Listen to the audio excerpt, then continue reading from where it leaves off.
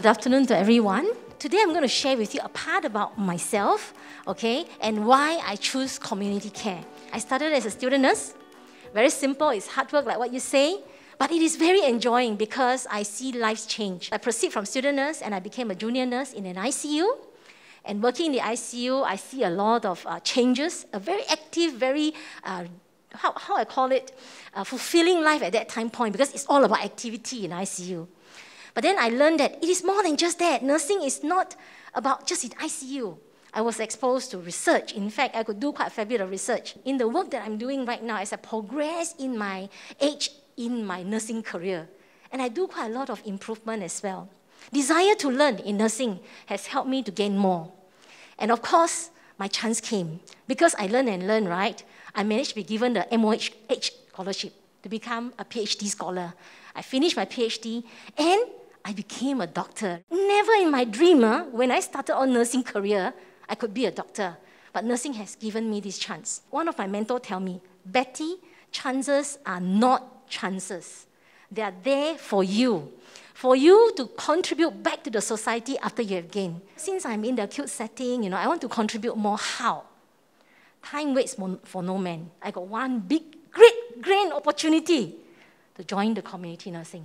Why? Because community nursing is budding right now. It is a growing industry. There are lots of challenges in front, lots of ways we could expand and grow nursing. What is community nursing to me? Is it the same as inpatient? Is it the same as acute settings? The answer is not quite. Why? Because in community nursing, you have more of your population who are the elderlies. You work with them. You help them not only to recover, but you help them to live as best as they can, achieve their functional status as best as they can. In community nursing, it's about horizontal care. Why? Because you cannot be working on one area alone. You must be good in palliative, you must be good in wound, you must be good in dementia, because you're dealing with a lot of things that the elderly is having. Okay? You must need to know some of the psychosocial activities and how to manage within your other partners, like your therapists, okay, occupational, physio, speech therapists. You need to work with the social workers because they enhance the psychosocial of the elderly. So there's a lot of things within ComCare that you can actually work on for nursing. What have I been doing all this while? So let me share with you. I deal with dementia patients. The other lot of people we work with is to help the community people, the people who live in the community, live well, live their life to the fullest. Okay? We deal with dying. It is also one of the things I find community nursing is very different. We talk about wellness, but the wellness here is talking about living to your best that you can, going off and living in dignity and respect. And that's what everyone wants. Even your grandmother, my mother would want that. Even I myself would want that one day. As a nurse, there's a phrase that says, we have the opportunity to heal hearts, mind, soul, and body of our patients, ourselves, and their families. Sometimes all these elderlies cannot remember your name, but it doesn't matter.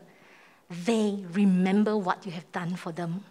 They will always remember your voice if they don't remember your face. All I wanted to do when I come out to community nursing is to be that light, that little spark, that brings on that spark, and more sparks comes on, and then we will move on from there. I'm what I am today because in nursing itself, I've got good leaders.